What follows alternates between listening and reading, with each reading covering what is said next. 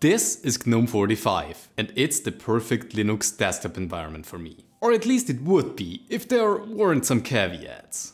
See, Gnome is all about simplicity and a coherent design. While its default look and navigation differ quite a lot from other desktop environments with a more traditional taskbar, it's quite useful once you get to dive into it. You get a big application menu, which is ideal for distributing apps across several workspaces, a nice overview of all of your open apps, as well as an easy and, in my opinion, very effective presentation of settings, especially newer ones. But at the same time, this simplicity and coherent approach also seems to be Gnome's biggest weakness. Many settings are still scattered across different applications, which are not even installed by default on most distributions. And they also don't get updated to the much newer theme libvitar, unless you manually install one. The same can also be said about customization. Streamlining an experience automatically leads to less customization, and it becomes even more challenging for developers if we also consider that their extensions break after a major release. Perfection is the thing that Gnome keeps holding back, and it's something that I want to discuss today. As some of you have already noticed, I've been using Gnome 45 for the last couple of weeks. Initially, this was just due to my extensive testing for my latency video, but then I kept it and tried out some custom patches, which then led me to track some open issues and merge requests on their GitLab. First and foremost, variable refresh rate support is a big blocker for other anticipated features, which especially gamers would like to see.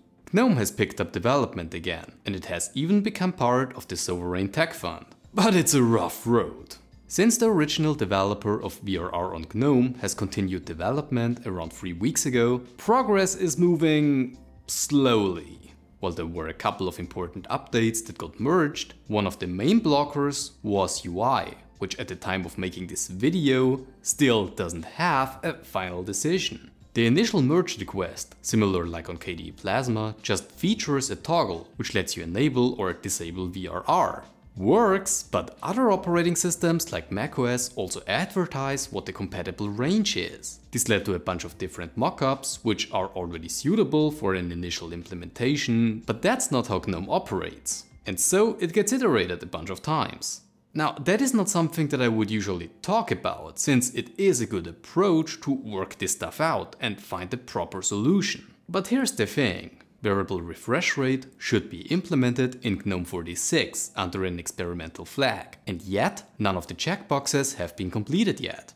Gnome 46 has a feature freeze on February 10th, which is just a couple of days from now.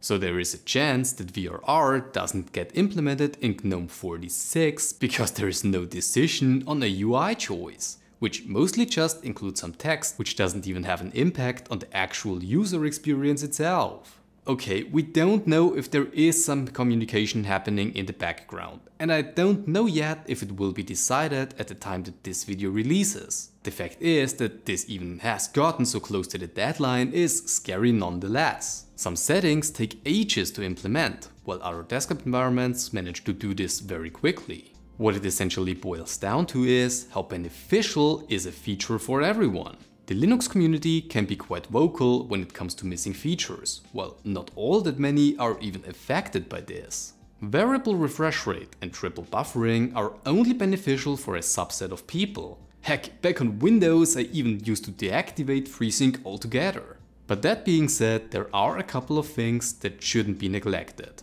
Proper scaling in Wayland should be a top priority, and yet it isn't implemented because of some issues with Wayland, a backwards compatibility tool.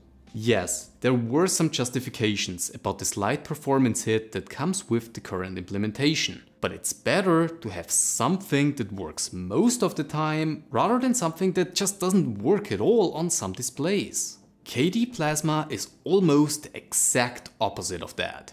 New features get decided upon and merged quickly, which often leads to some patching afterwards, but they do provide a good and functioning experience. I mean, even fractional scaling is praised on Plasma, while its implementation still has the same problems as Gnome would have.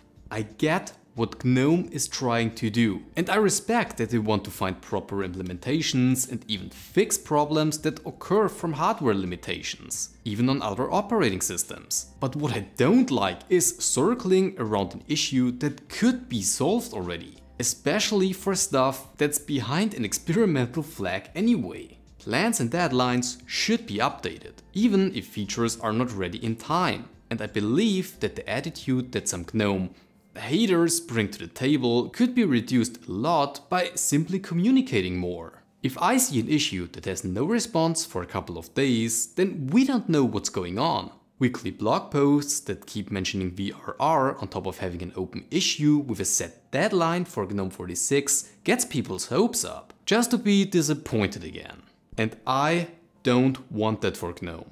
When I say that I believe that GNOME is the most solidified and easiest desktop environment to use, then I truly mean it. Not just from an overall preference standpoint, but by what it offers out of the box, and it's a real shame that anticipated features take so long to implement. Not everything needs to be perfect, it just needs to be good enough to properly work. A great example of this is their file manager. They have a working implementation that is good to understand, but they keep improving it. Like again, I really like the Gnome project, but I needed to get this out real quick before I move back to KDE Plasma. Gnome accounts with their calendar integration, the inbuilt weather widget in the top bar, their screenshot tool, network shares implementation, and especially the overview is just so heckin' easy to set up. It's just crazy.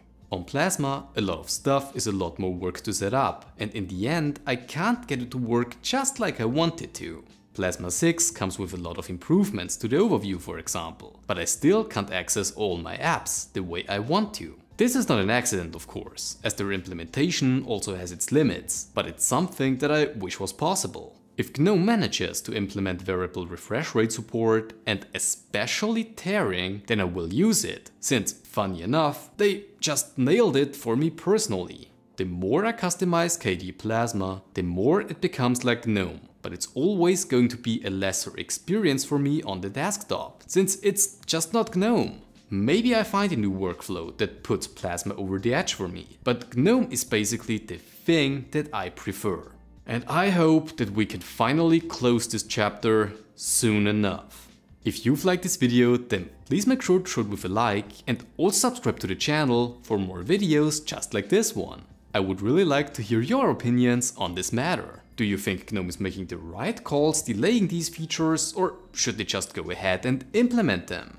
Please let us know. And all that's left to say now is good morning, good afternoon or good evening, wherever you are. I'll see you around.